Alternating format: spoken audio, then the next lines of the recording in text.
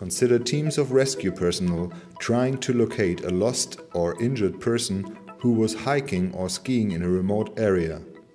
Time is critical in such life-threatening situations. UAVs, with their mobility characteristics, can facilitate in timely rescue. The self-organizing intelligent network of UAV project, SINUS, aims to provide aid in such disaster scenarios. So the objectives of the SINUS project are to address and integrate the 4 key challenges of multi-UAV research. The first challenge is related to a single UAV, which should be able to autonomously fly over areas of interest. The second challenge is related to the capabilities of these single UAVs, which should be able to autonomously detect interesting events. The third challenge relates to reliable communication among multiple UAVs. And finally, the complete network of UAVs should be coordinated in order to achieve a common goal.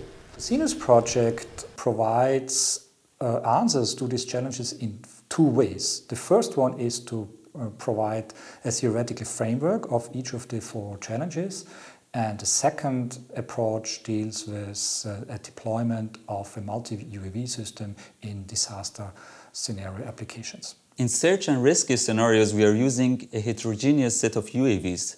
Robot operating system is used to facilitate the interaction between this heterogeneous set of UAVs.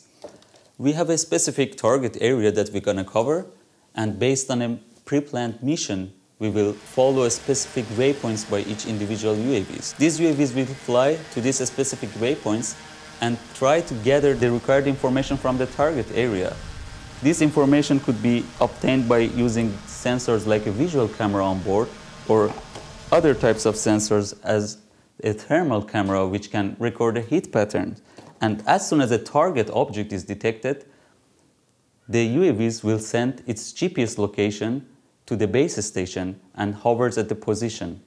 After the object has been detected and the detecting UAV is hovering above the object, a relay chain is formed using the other UAVs back to the base station.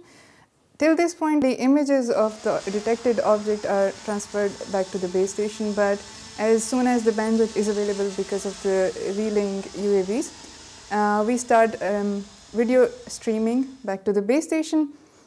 For the project, we are using the more flexible networking, so ad hoc networking. We use the 802.11 as standard implementation, and for that we use the off-the-shelf available network interface cards. Also, on the base station and on the UAVs, we implemented our own antenna structure, which provides omnidirectionality. The SINUS team at the Alpen-Adria-Universität and Lakeside labs, Klagenfurt, is focused on bringing about a change. It envisions a future where UAVs and drones would bring hope and happiness, not otherwise.